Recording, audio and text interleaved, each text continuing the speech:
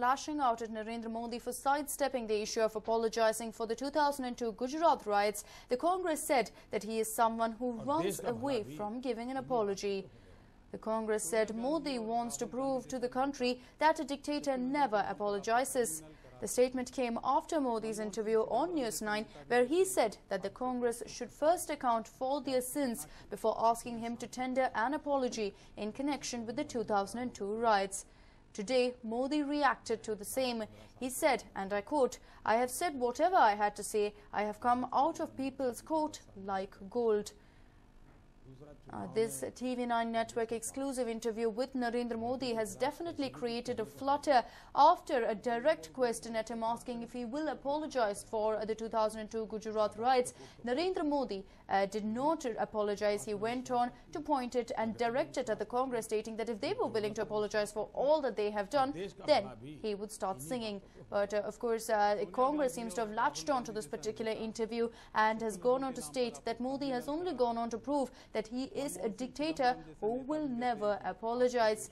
But Narendra Modi, keeping his ground steady there, going ahead and defending himself, went on to state that he has said all that he had to say, and also went on to state that he has come out of people's court like gold.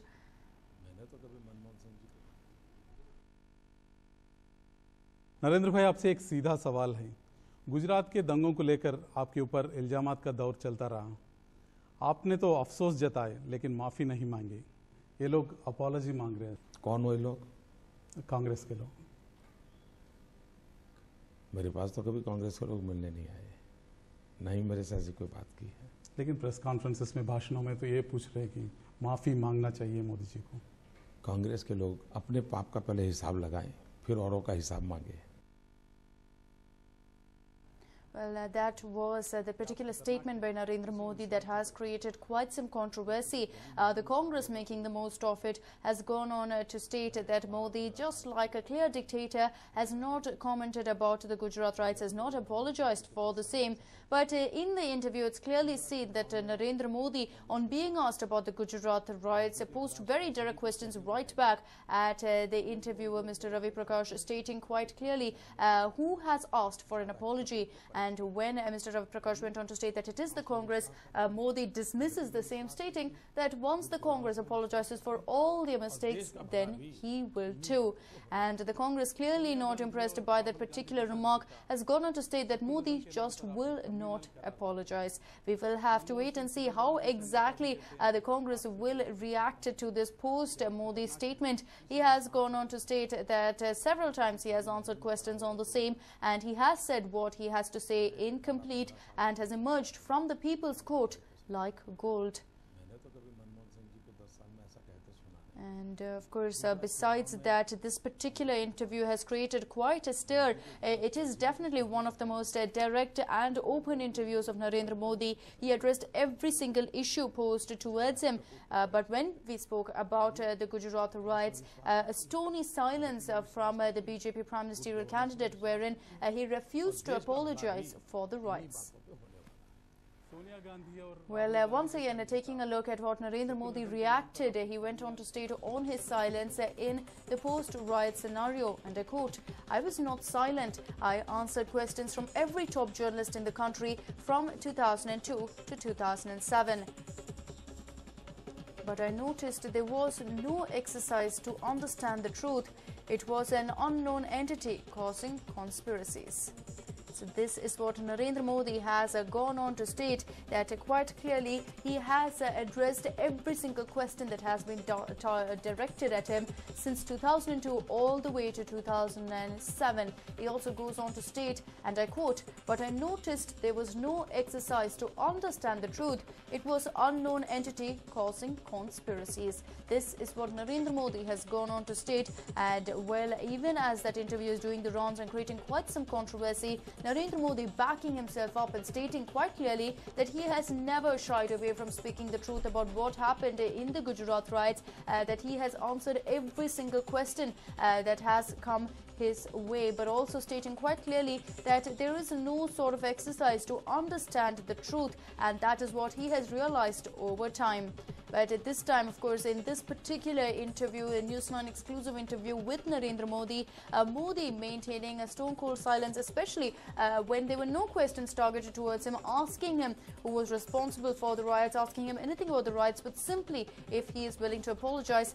Modi refused to do so. He refused to comment on the same and put the ball in the Congress's court, asking them to apologize for every single mistake they have done, and then he would go ahead and sing for them.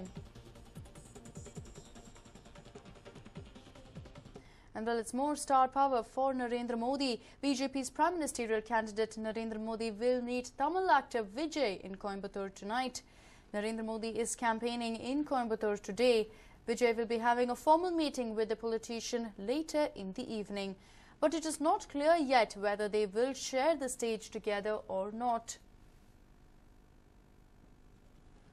Well, Vijay tweeted, and I quote, "Indeed privileged to be invited to a non-political meeting with Narendra Modi ji. Looking forward to meet him."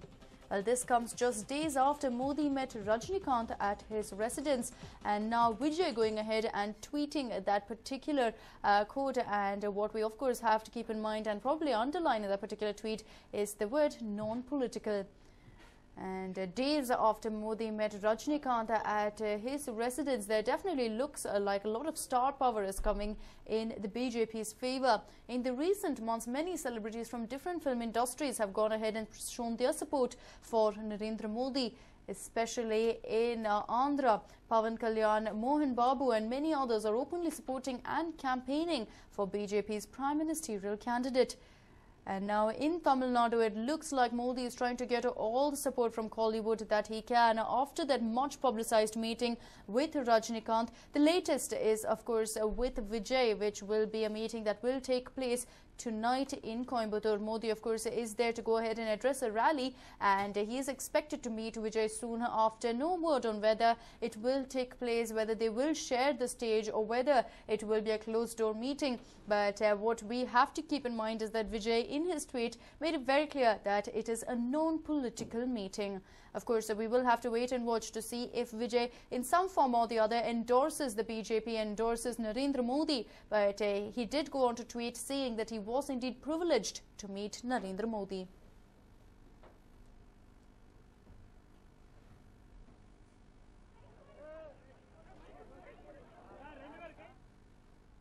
And well, Prakash Hukkeri today launched a scathing attack on media personnel. He stopped the reporters from televising his meeting, which was being held in the court premises in Chikodi. He was holding a meeting with the members of the Bar Association. Prakash Hukkeri, who is also the Congress candidate from the same constituency, tried to prevent the cameramen from filming him. He also verbally abused the journalists present there. So Prakash Hukkeri there, who is of course known for his frequent outbreaks, was seen this time around venting his anger against camera persons who had arrived in the particular venue to catch him in a meeting with the Bar Council. But for some reason it seems to have ticked off Prakash Hukkeri, who was seen verbally abusing camera persons, questioning them, and at one point also going on to almost push away the cameras, push away the lens from shooting this particular meeting.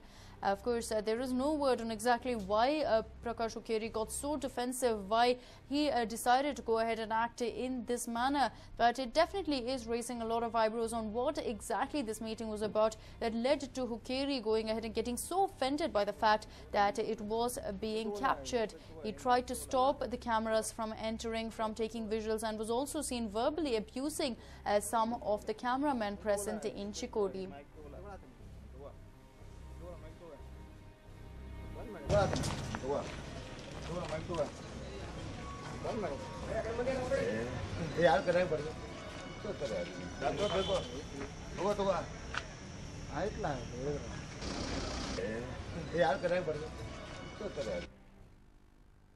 well, actor Balaya, who is contesting the assembly elections from the Hindupur constituency, filed his nomination today.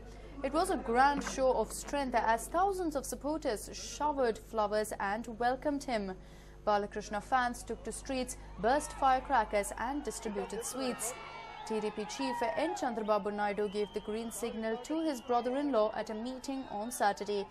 putting to end the suspense over the constituency that stood by his father and TDP founder N.T. Ramarao. But clearly there are a lot of support coming in for Balaya. This is a constituency that has stood by the Nandamuri clan, and a genius move by the Telugu Desam party there.